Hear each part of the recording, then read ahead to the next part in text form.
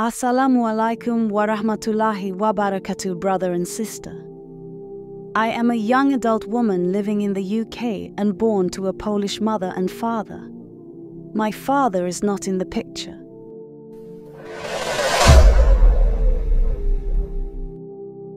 In early December, I reverted at home, so not officially in the mosque, as I am quite ill and can't go outside often just because of how my house is built.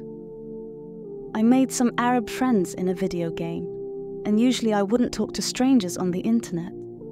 But since I can't go outside and I have lost friends because I struggle to keep up with them, I thought it would be better than being alone, though these Arab friends were all Muslim. At first I just thought to myself that I would not be Islamophobic.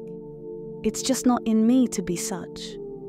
I knew my family would prefer if I was, just like them, a great Islamophobe and preacher of Catholicism, though they themselves do not even go to church. Go figure. After a few months of them logging off a few times a day, I got interested in why this is happening, what they are doing. I asked, and of course they are praying 5 times a day. I wanted to know more. And after a few months of innocent questions and their gentle answers, I realized how peaceful I felt, knowing that there are answers.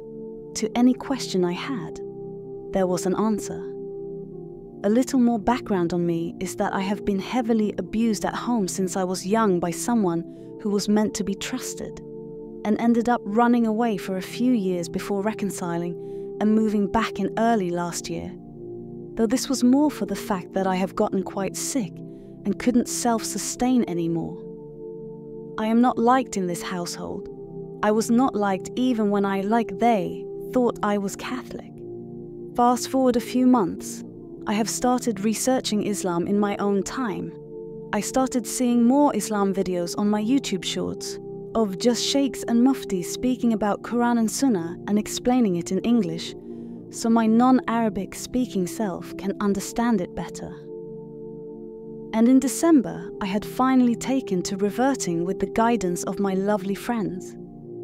They didn't force me to. They made sure that I knew I was not being forced, and they accepted me of my religion as I was. But they were happy to take me in. It was such a beautiful day for me. I was so happy for myself. I was so happy that I finally felt like I was coming back to my roots, that I was on the right path again. That was maybe until how those around me all reacted. They were not sharing this same joy. On the contrary, they were cruel at least and abusive at best. I was warned this might happen, and I did expect it, though I was still so sad by it all. My own family now had another thing to be cruel to me about, whether it was a terrorist joke or just blatantly telling me I am stupid. I didn't question my stupidity. I thought I was seeing clearly for the first time in a really long time.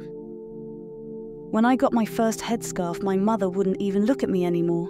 She said I looked hideous and to take it off my head. She still refuses to go with me anywhere if I have it on, so I hide my hair under a hat and my neck under a scarf anyway. Though I do not know how bad this will look in the summer. I would appreciate any alternate suggestions below. I know that I cannot force anyone to convert. I have not tried. I have been gentle with slowly introducing some of the teachings. And even recently, when I almost ate a haram food unknowingly, something that was prepared at home but I wasn't aware was using a pig product in it, she herself stopped me to tell me it was haram. That made me feel like there was hope for her, that even if she won't convert herself, maybe she will one day accept that I have converted. Maybe one day she will accept me. Sorry if the story is a bit boring, but I wanted to kind of vent a little, but get this off my chest too, because it's been 3 months and I could hardly share it with anyone, alhamdulillah. I have also started learning Arabic from the Egyptian friend because his mother is a teacher and he is both happy to teach me and has access to the materials they teach in school. Dear friends, as I conclude my story, I invite you to join me on this remarkable journey of faith and self-discovery. If my words have resonated with you, I humbly ask for your support by subscribing to my channel, liking this video, and sharing it with those who may find solace and inspiration in my experience. Together, let us spread love, understanding, and acceptance. Shukran for your unwavering support, and may peace be upon you all.